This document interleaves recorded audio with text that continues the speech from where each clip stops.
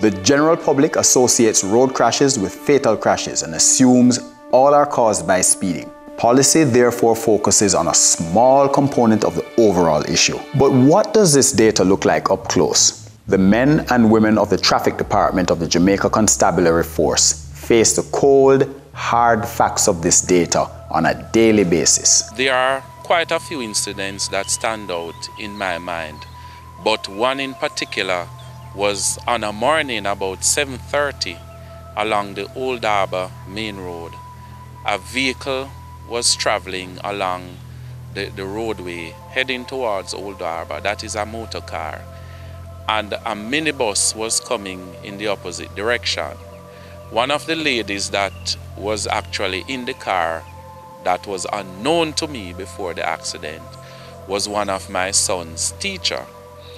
And the minibus overtook a long line of traffic and crashed into the motor car, tearing off the entire right side, and the entire right side of my son's teacher's face was torn off.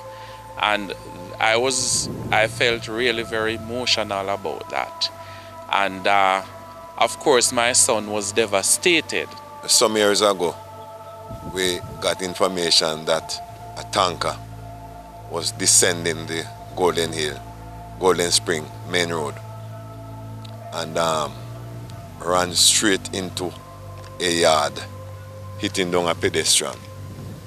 We went there to investigate the matter, and we found out that the driver was having a few drinks.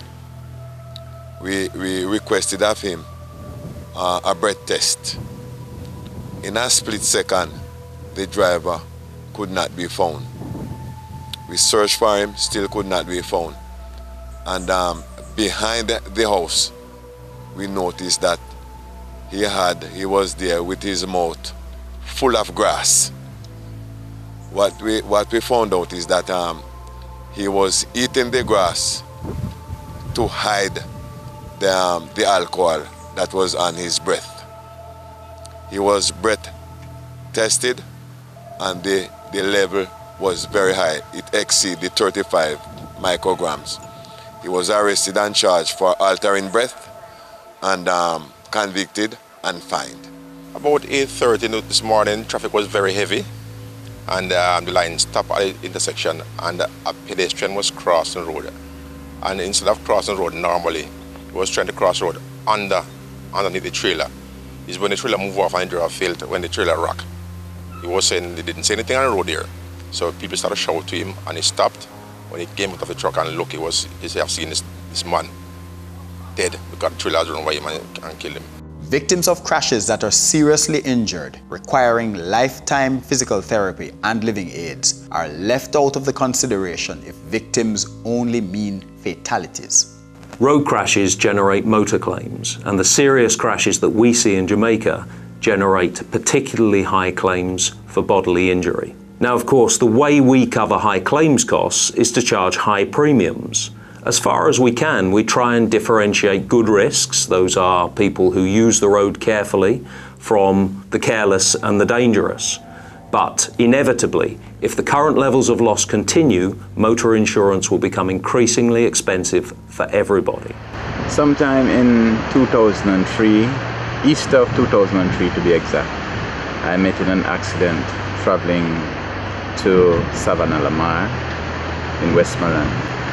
On reaching Ocean in St. Elizabeth, I fell asleep and ran off the road.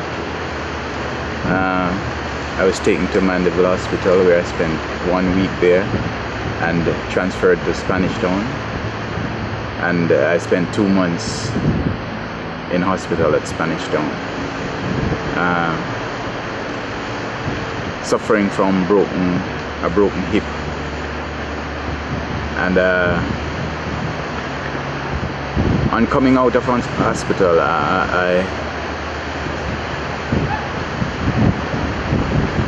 I've been suffering from this injury for quite a while now.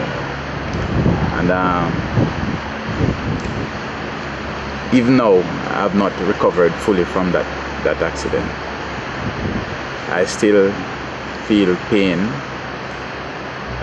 a lot of pain sometimes, and from like exerting it, from overly exertion of it, I sometimes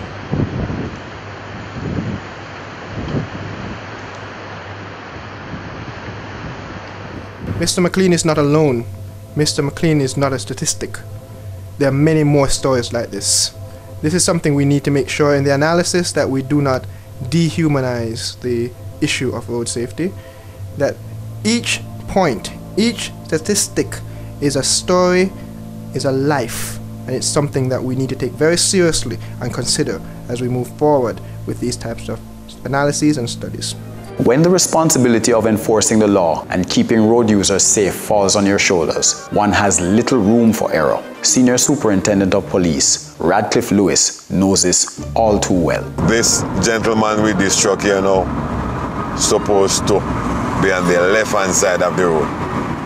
Mackenzie drive up and make him go in front of him and send him on the left-hand side. That is, yes. Drive on the left. Left lane you must use. Drive your left. Go over there. Make him go on.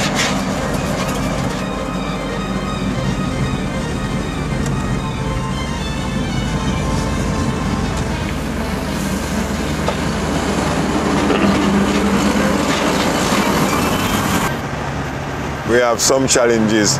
Take time, come on your left hand side. Red Hills Road. Right there, Hillary Avenue and Red Hills Road. That's where we're having the most problem in the morning. The taxis go around, come on that road, then come out, block off all the traffic. So what we are now doing, every morning, peak hour, there's a man station right there. And in the evening, same thing. Because of the volume of traffic. That sometimes come down, and because this area is a little wider, what they tend to do is to overtake and form 2 and 3 lanes, right? And that of course is careless, so mitigate against that. Turn on the road here and turn back. That man there back actually in the road, you know, take him out, man. Like how they are driving now, that's how we expect them to drive, and that is how we want them to drive. You know, don't drive at breakneck speed. And when there's a problem, you don't have sufficient time to break up to save a life, or to save, or even to save your own life, or to prevent an accident. But there are times that the road is enticing, and there are times when they speed up. And most time when they speed up, that is the time that they get out of control, crash.